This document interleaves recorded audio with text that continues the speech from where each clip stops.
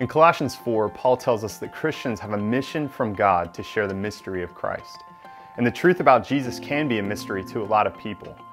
But in the passage, Paul's talking to us and saying we have this responsibility to share Jesus prayerfully with discernment and wisdom. In fact, in verse 6, he goes on to say that we need the wisdom to know how to answer each individual person. So wisdom means recognizing people that they're different and they have different experiences and attitudes and knowing how to answer each one. Last summer, Pastor Larry taught about what's called the 5 thresholds. It's just an observation that people in our day often go through multiple thresholds or mini conversions before they come to faith in Jesus. So what are the 5 thresholds? First, trust.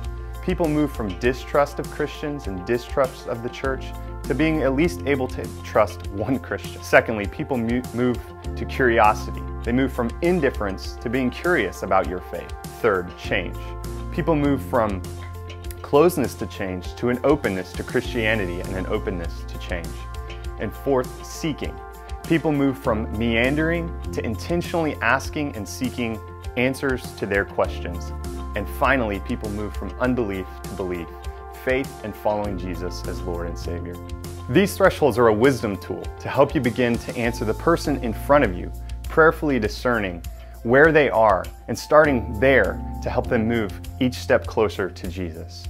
So suppose that you have a friend who doesn't trust you or doesn't trust Christians in general. If you invite them to church, do you think they'll come? No. You have to begin by building trust.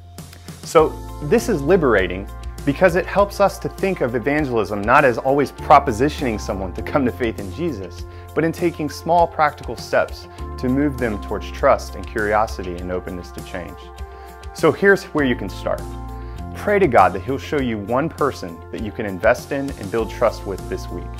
Second, once you have clarity on who that person is, make a plan to build trust with them this week. Maybe just ask questions, offer to help them, ask for their help, be sincere, honest, and authentic with them.